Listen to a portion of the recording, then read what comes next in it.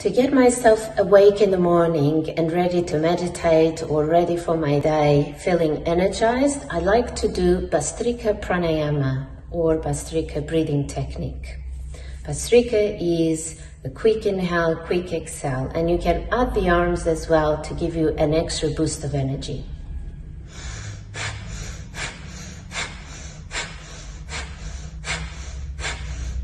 And then you can start to go quicker. No arms.